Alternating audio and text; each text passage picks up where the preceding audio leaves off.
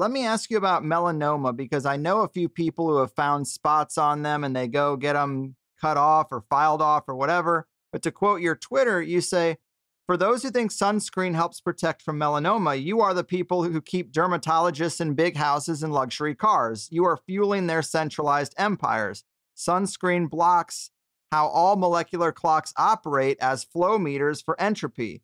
Wake the fuck up. A lack of UV is associated with melanoma in Americans and Europeans. Imagine that. Melanin can transform 99.9% of absorbed sunlight into heat, and this greatly reduces the risk of skin cancer. The heat builds the coherent domains in cell water, and this also enhances the amount of infrared radiation, red light, you can receive from the sun. A lack of sunlight is the real danger of skin cancers. The centralized belief is the sun is toxic. The decentralized truth is just the opposite. So, how about you hard stop here? Because you gave a lot of word salad by reading that. You got a lot of newbies. This is the best way for you to explain what I just said. The centralized paradigm belief is the sun is toxic. If this is true, then everybody who has melanoma should have a vitamin D level through the roof. What does the dermatology literature actually say about that condition? they're deficient. It's exactly the opposite. In other words, people that get melanoma have very low vitamin D. So what is the return of serve that Jack just gave to everybody out there? The dermatologist now will come out and say, oh, well, it's the serious sunburns you get. Guess what? You go and read their literature. It turns out sunburns are not associated with melanoma either. So every time they open their mouth, they stick their foot in it.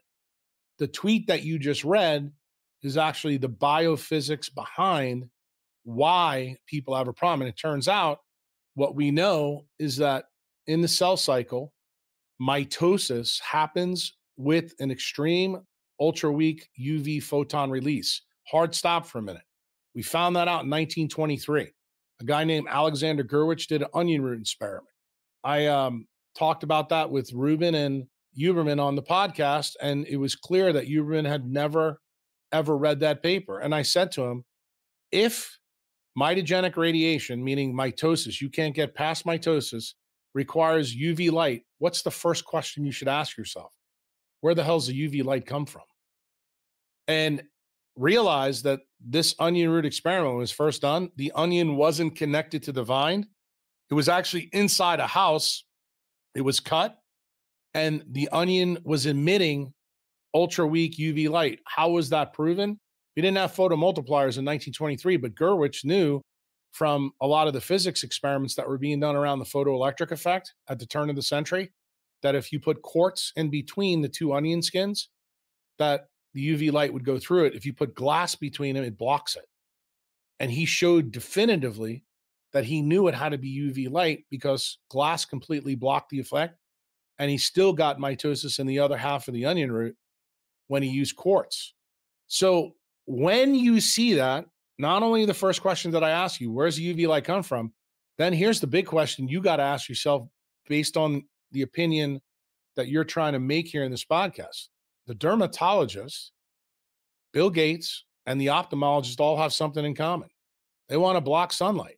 Yet you just learned that onion roots and just about every single cell anywhere that's alive uses ultra weak biophotons to stimulate mitosis. So tell me how the sun is toxic since the sun is the source of UV light on this planet. That's where it all comes from. And that means also that living things have to have a mechanism in it either to copy and save that light so it can be used, or the other possibility is there's a mechanism in living tissue to make UV light. That really blows your fucking mind, because if it turns out that cells are able to make UV light, then you go back to Bill Gates, the dermatologists and ophthalmologists, go, if we make it, how could this be toxic? And it turns out the answer is we do make it, we do store it, we do both. And it turns out the dose makes the toxin. And the key thing is when you know that every living cell emits these biophotons come out in extremely, extremely low intensity. You have to have these special machines to do it. But these special machines were built in the 60s and 70s, and physicists actually took living tissue from all domains of life, and every single thing on this planet emits ultra weak UV biophotons. So it's no longer Jack Kruse is the crazy motherfucker on the internet that says this. This is now published in textbooks of biophysics. Everybody in the biophysics world knows that what I just said is axiomatically true. Here's the interesting thing. Nobody who's a dermatologist does. Bill Gates certainly doesn't, and neither does the ophthalmologist.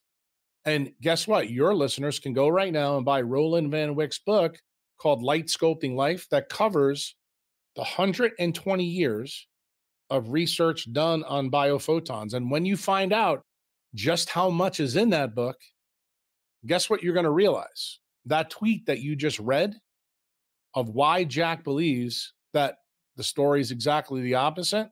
When you live in blue light and you subtract red and UV, that's the fastest way to get to skin cancer. I mean, that all makes sense. So if you knew someone who had found a couple of melanoma spots, even someone who doesn't really use sunscreen, like my father doesn't really use sunscreen, but this is happening. Some people are trying to say it's seed oils, but what would be your first steps to tell a person, hey, let's correct this problem. Here's what you do. Well, I mean, everybody's N equals one is different. And you have to realize there's a lot of roads that lead to Rome, meaning there's a lot of roads that lead to skin cancer by different metrics. But ultimately, what it comes down to is that your skin is atrophic. It doesn't have enough melanin in it. It also doesn't have enough infrared A light. The seed oils are actually not a story about food. It's a story about deuterium. For those listeners who want to learn about that, podcast was just done with an Australian doctor who has interviewed me. His name is Max Gulhane. When he started out, before he interviewed me, he was one of those food gurus, like the guys I already mentioned. And the reason I stopped at 3 podcasts with him, I'm like, dude, I'm done talking to you if you're going to continue to think this is about food. So the last, I'd say, year, he's jumped down this thing and he started to talk to a lot of biophysicists. But the last guy he just talked about or talked to on his podcast was Gabor Somali, who's the expert in deuterium. Turns out anything that's a seed or a seed oil comes from a C3, C4, or CAM plant. And it turns out those plants have higher levels of deuterium in them. Guess what determines that? Photosynthesis does. Again, we're back to the light story. It's not a food story. So when you realize if you have too much deuterium, say in the wrong place in your body, that sets you up for a possible oncogenic potential, the answer is yes, that's true. But what's happening in humans is we're fucking each of these steps up. Not only are we not going in the sun, our use of technology has brought us inside in front of blue light screens that have no red and have no UV. So the sun that we worship now is an artificial one that's loaded with blue.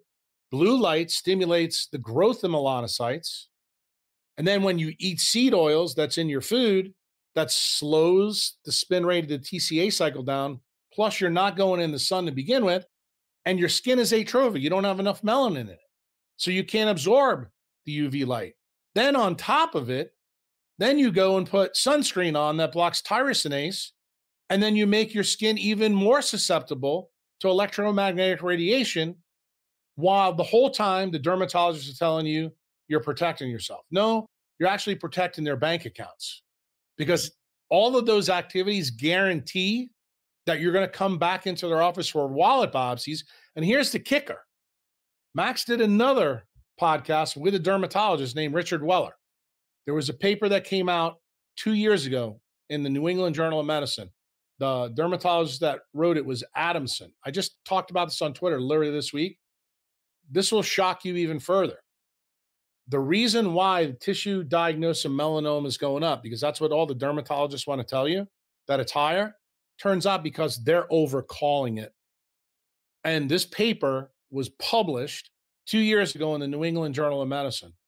And I was very glad to see that Weller talked to Max about this, because here's a dermatologist who is admitting that his profession is filled with a bunch of scammers. Now, he did it in a much nicer way than I just said it, but I'm telling you, you need to know this. So When you go in Florida to your dermatologist and they tell you, oh, I got a couple of these nevi, and they tell you that looks bad, they're going to look at this and say, oh, well, this is an atypical nevus. It could be a superficial spreading melanoma. We're just going to cut it out. Realize when they give you that diagnosis, if it's not true, then you continue to believe the drama, the paradigm they're selling you. And the problem is, I know no patients go in and read the paper that was published in the New England Journal of Medicine 2 years ago. Don't get me wrong, I get it. But patients are paying these people to be experts.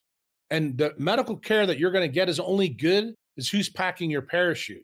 It's very similar to what I just said to you about Google's AI. If you look at Google's AI that's based on wokeism, you get pictures of Putin that look like an African king. Because guess what? The mistakes or the biases in AI are magnified in the outcome. That's exactly what Weller was trying to explain to Max when he talked to him. He said, look, if you go to a dermatologist who really believes the sun is bad, they're going to blame everything in creation. They're going to overread everything because that also drives their Mercedes payments, drives their business forward. But the key point to stop this madness is what I told you when I went on this rant to begin with. Ask yourself, as a person listening to this podcast, why is it, if the dermatologist and Gates and ophthalmologist are right, that the sun is toxic, why does every single skin cancer out there is associated with a low vitamin D level when we know vitamin D is only made from UV light between 312 and 320, which is UVB light? Explain. And all you're going to hear is fucking crickets. Why? Because that's what decentralized science does. See, when you ask the right questions, you uncover really the scam of centralized systems. And what I'm trying to do is make people realize you have to get away from the institutions that are supported by these centralized systems, which in large part is big pharma. I made a comment that I'm surprised you haven't picked up on Twitter yet. That, have you ever noticed when you go into a pharmacy and guys go in there, rob it of their OxyContin? You ever notice that the sunscreen is always right in front of the pharmacy and it's never locked up? They want you to steal that because guess what? If you use it, you'll be back for more drugs later down the road. Yeah. Because every time you block yourself from the sun, either by sunglasses, contacts, glasses, clothes, I don't give a shit what it is, you are making yourself more susceptible to the sausage maker that is centralized medicine.